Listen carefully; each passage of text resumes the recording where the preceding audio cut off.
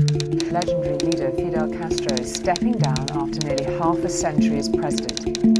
Surrendering neither the revolutionary rhetoric nor the combat fatigues, Castro came to define his people and their seemingly eternal struggle with their giant neighbor, the United States. Today, the United States of America is changing its relationship with the people of Cuba. As a photojournalist, I've been covering Cuba for the last 24 years. My job is to document both sides of the story.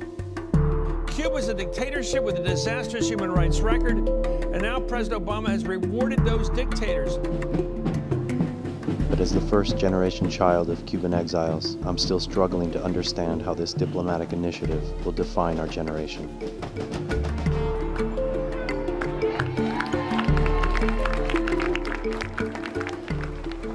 I'm in search of the true meaning of Cuban American.